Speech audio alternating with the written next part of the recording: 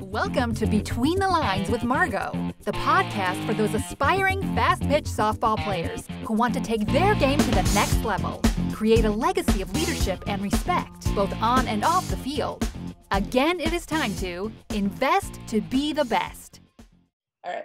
Hey guys, this is Margo with Hurt You, and we are with Between the Lines. We are here with Jake SCHUMANN. He was actually my former coach and has been a very successful guy in the world of softball. He's coached at A&M Corpus, Kingsville, Ole Miss, Florida International, all the different levels. He has over 450 wins.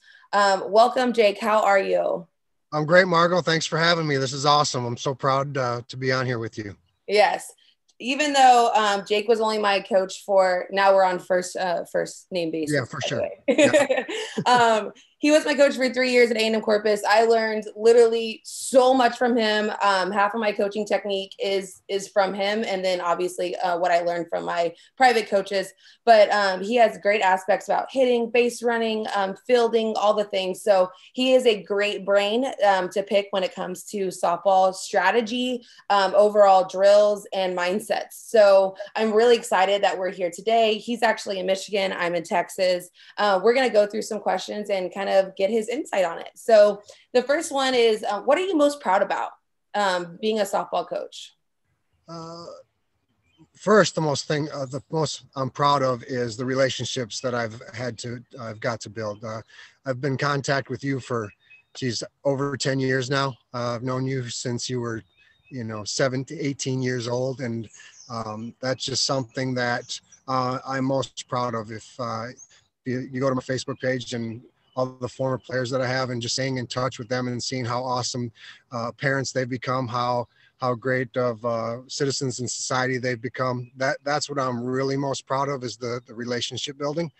But on the field, and I don't know if you'll remember this, but Coach Malone, the baseball coach at Corpus, said, Margo, if you don't win a conference title your senior year, they're going to win it next year. And it's because Margo Hurt was here. And I don't know if you remember that, but I remember the day he said it to you. And we did, you built that program. You stuck it out. And the reason we won in 2011 was because of your leadership for 3 years prior to that. So I'm really proud of that and what you were able to accomplish as a player, and then what we were able to accomplish as a team the next year. 100%. And I mean, half of that is just getting on board. I got on board and I was down. Whatever we needed to do, I was 100% down. So going into that, what are like the three main ideas that you have for offense, defense, and middle approach? I know what you had when I was coaching, but has it changed a little bit? Do you find yourself being in like a more general aspect, or do you get into the nitty gritty when it comes to the seasons? I use the KISS method. I keep it simple, stupid. That's something I was taught in high school from my social studies teacher. And he was one of our assistant baseball coaches. Just kind of resonated with me throughout my career. And, I'm not a big guru mechanical type coach, that. So I'm more of, I'm going to show you how to do it, because that's how I learn. I'm going to show you, and then I'm going to and kind of mold you in that mode. But I would say it's changed in that the higher level I went up from coaching in the SEC, coaching in the Big Ten, coaching professionally in the MPF. You have more resources. So our quality at bats approach from an offensive point of view, I want you to just go up there and hit the ball hard. Now, that's easy to say, but then what does that mean? That means I'm going to teach you how to hit ahead in the count. I'm going to teach you to look for pitches, your pitches. I'm going to teach you to pay attention to the game. What does this pitcher throw? Does she only stay on her arm side, or does she only stay on her glove side? Is she just a curveball kid, or a rise or a drop? So if you're paying attention, now you can shrink that strike zone a lot. And now it gives you a better opportunity to hit one pitch instead of 14 they're coming at you. So, as I've gotten older and I've progressed through the stages, the resources are a lot better. But I think now that I'm back in high school, I can, I don't have the time to talk about every nuisance. So we'll just talk about quality at bats and how do we get there. And basically at the high school level, we're just talking about pitch selection and paying attention. So Offensively, I take a lot of pride in that. I think when we were at Corpus, we led the league in hitting every year. When we were at FIU, we did great things. Obviously, Lafayette was in our conference the first year, so that was really hard because an offensive juggernaut. But and then at Ole Miss, we broke pretty much every single offensive record the year I was there as the associate head coach. So, and then at Iowa, we just improved them every year. So it works. And just the mental aspect and constantly, I would say from a coaching standpoint, analyze every swing. You know, don't go 5 or 6 swings without saying a word to your athlete. So, you know, mental approach as far as quality at bats offensively, we're just wanting to hit pitches so that we can be successful.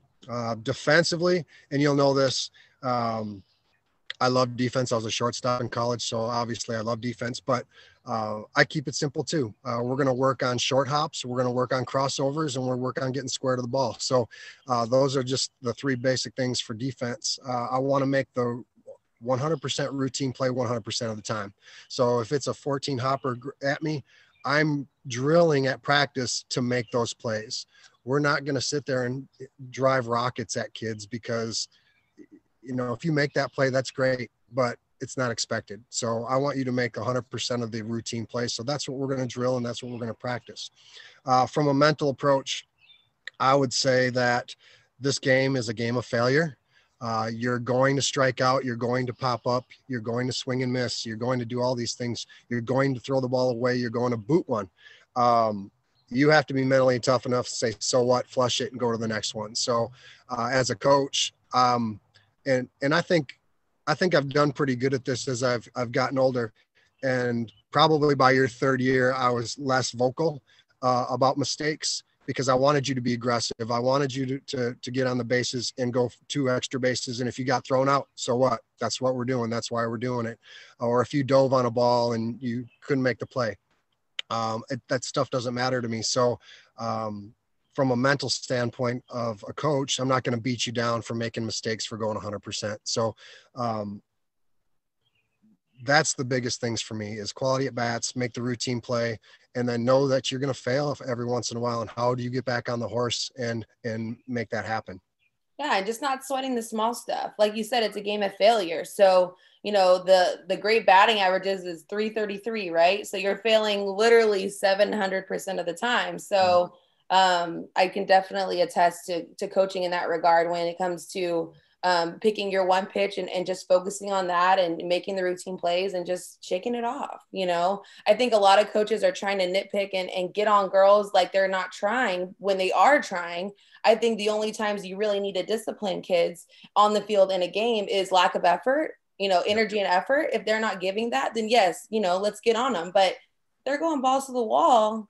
You know, that's all they can do. They're limited. Probably heard me say that 100 times. Energy and effort are the only 2 things you can control on a ball field. You can't control umpires. You can't control the pitch when it leaves somebody's hand, and you can't control the ball after you hit it. So all you can do is hustle and do the best you can. So yeah, that's awesome. That's you got to keep it simple that way. Otherwise, this game will just tear you down. Yeah. And it'll spit you out faster. So when you're looking at a player, and obviously now you're in high school, so you get what you get, right? But when you were recruiting, which is one of the hardest things I think for college coaches is that grind of recruiting, skill set wise, personality wise, what are you looking for in a player? Well, first of all, there is a big difference between a Power 5 player and everybody else. And when you're a college coach and you're seasoned in recruiting, even if you're not, if you're an amateur and you walk up to a field, you're like, that person's special. Besides those abilities, I'm looking for somebody who can run because that was my style. You know, as we hit and run, and we like to bunt and run, we like to slap and run, we like to do all that stuff. So I want kids that are athletic. I don't care what size they are. If they can move, that's all I cared about. From a offensive standpoint, I'm looking for what I teach. So I'm a hands above the ball, barrel above the hands kind of coach. where you make contact on the ball is going to dictate your launch angle. It's not dropping your barrel underneath the ball. So I'm more of an Alex Rodriguez type, from my era, and it works. We're going to generate power. We're going to be efficient in our swing with no wasted movement. We're going to hit long through the zone, and where we make contact is whether to dictate backspin and drive. So those kinds of things are the things that I'm looking for in an athlete. If they have a split grip or they're wide open in their stance, those are probably not kids that I'm going to recruit. So I would tell you, there's a place for somebody everywhere. And no matter what, even if your dream school is the University of Michigan and Carol Hutchins doesn't like you, she might like you, but she doesn't like your style of play because it doesn't fit their style of play. Exactly. So that's not an indication if you're not good enough to go to the University of Michigan. So, find a place that's going to be good for you and fits your skill set and what they teach. Because the biggest thing I learned is when I went to Ball State as a player, they taught a specific style of hitting, and that upset me. Otherwise, that's why I would have went to Oklahoma State as a walk-on or something if I wanted to, because they taught a certain style of hitting. But that doesn't fit for me. So I'm going to teach the basics of hitting. And if you are close to that style, when I walk up to the field, I'm going to continue to recruit you. Yeah, definitely. And I think from a personality standpoint, and get to the second part of your question, I want a team player. I want somebody who, even if they struck out, they're going to the person on deck and they're telling them, hey, this is what I struck out on. This is how much the ball's moving, look middle away, whatever. Not just pout and go back to the dugout. I've been known to sit behind dugouts or sit next to dugouts and just listen and not even watch the game and just watch the 3 recruits that I'm there to watch. And I've crossed kids off, literally crossed them off my list because of their personalities or their attitudes in the dugout, either towards their teammates, their coaches, or after the game to their parents. So personality does matter for sure. Definitely. I think that's a really great point to make, like the skill set and the personality. It has to all meld together to be in that program. And it's just too late in the game to take a swing, deconstruct it, and then make a new one at the college level. There's just not enough time, and that's a 6 to 12 month process. And if you need someone to produce the next year, that's not something that you're going to willing to risk, your job and your win record on. And it's like you said, it's not like they're not good enough or that they don't have the skill set. You do. I just want to coach the people that I'm good at coaching, and you don't fit that mold, Yeah, I made that comment the other day. Like, as a college coach, I get to pick who I get to be around every day. And that's pretty cool. As a high school, like you said, you get what you get, and then you just try to form them the best of your ability. And, a lot of those kids in high school, they're there for the social aspects, which is okay. And I have to understand that, but they're also coming to practice to try to get better too. So I have to do my job. Yeah, definitely. So now on the high school level, how do you motivate those players? How are you trying to get them to, stay energized, stay focused on the ultimate goal? Well, the school that I'm at has, I don't know, they haven't lost a conference game in like 5 years. So that's what motivates them. But, I'm not much of a rah-rah guy, that. So it's hard for me because I was always intrinsically motivated, and I always felt like, you go back to recruiting personality, I want those kids that also are intrinsically motivated, that I don't need to be a rah-rah person with. But how do I motivate? I started putting posters up. I think when we got a new locker room at Corpus, we took pictures of our players and we made accessories like determination, or, just our keywords that we use, loyalty, with a little quote and a picture of our team or something like that. And I did that at Corpus. I did that at FIU. I did that at Ole Miss. And then, in our locker room door, the road to Oklahoma City starts through here. So, just constantly reminding them what our core personality traits are, our core team traits, and then what's the destination. And, because it's something that they have to remind, we're playing for a conference championship, or we're playing to get into the NCAA tournament, and that gets lost in the shuffle sometimes. So whatever level it is, have your core beliefs, remind the kids of that. And I feel like that's a great motivation to be who you are. Well, and it's a long season, right? So college is like 50 something games, and it is kind of hard to stay focused and the eye on the prize because the games kind of, become one and the same. It's like you play the same person 3 times in a row. So Right. that is kind of hard. I think it's easier to stay focused in high school to an ultimate goal because you're playing one game a day, you know what I mean? And it's more social, it's more of an event. I think in college it gets kind of lost in translation because of the repetition. So Right. 100%. um I was just wondering, the last question is, what would you change about the game? What would you want to see maybe better or just different in general? Yeah, there's a couple things I'd like to see change, but one I can control, one I can't. Actually, I can't control either one of them because I'm just a high school guy here in Michigan. But the first thing that I feel like I could control or have a voice in, if somebody called me and asked me, because I have coached in the pro league and have a pretty good feel for it, I'd like to see Major League Baseball get involved with forming a pro league instead of all these dot pro leagues around the country.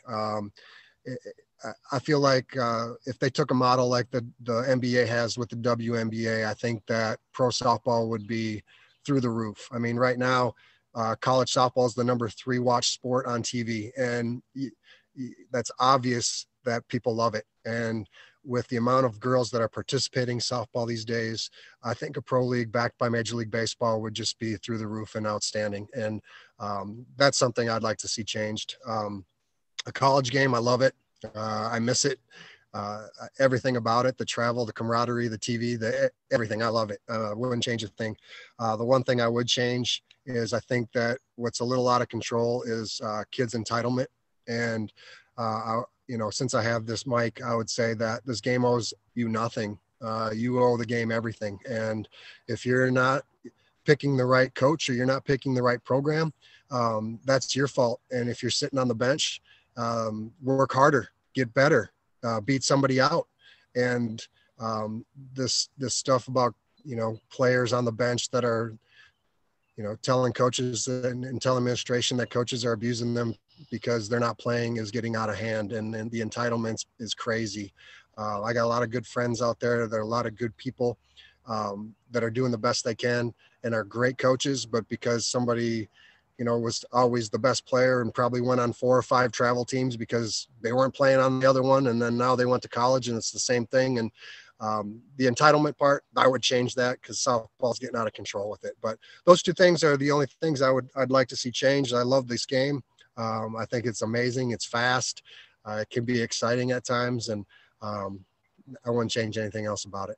Yeah, definitely. So do you have a call to action? Do you have like a camp coming up in the summer? I know you and your wife are definitely seasoned coaches and y'all do some stuff on the side. Are y'all doing anything like that in the summertime? Well, we've tried to partner up with campus sports tours out of Miami. My buddy Lonnie Shapiro down there is trying to get his company off the ground. And with all the shutdowns this last year, we weren't able to do it. And what it is basically kids pay to go on weekend campus tour trips. And we're going to do campus camps in conjunction with the tours. So that's cool. Yeah, it's awesome. The model is unbelievable. He's got it